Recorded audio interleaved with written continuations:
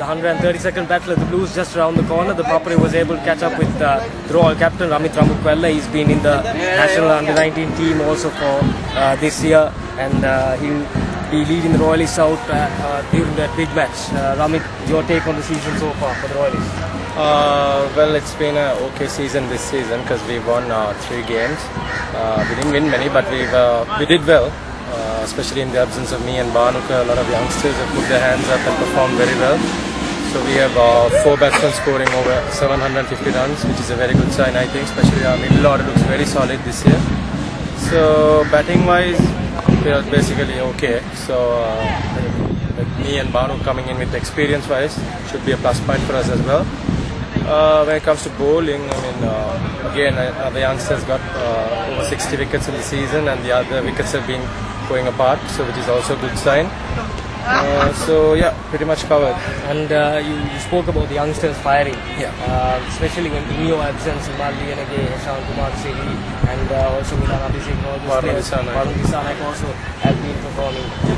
You're coming into the side, will that impact in a negative way in any sense going into a big match? Well, as soon as we return, we had a couple of games where I think they try to relax a bit, but then I think we've got it figured out in the last couple of games, so I think we're back on track.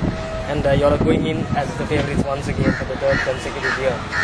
I should say it's a balance here because the Thomians have done pretty well as well. So it's always nice to go as a balanced team to the big match without being the favourites, because as we all know, the underdogs have come up in the big match. So it's good for a change. And you and Ramith having exposure in the bigger stage in schoolboy cricket, coming into the big match, what sort of impact will that experience have coming into this big match? Well, definitely the SSC track, and we played in similar tracks throughout the 19th season as well, Sri Lanka season. So I think wickets wise and obviously a little bit of experience and facing the better bowlers, I think we have a little advantage. But I should still say we should put our heads down and play as if it's another match and concentrate and do our jobs. And you spoke about your young spinner Devin Pantanathan firing right throughout the season.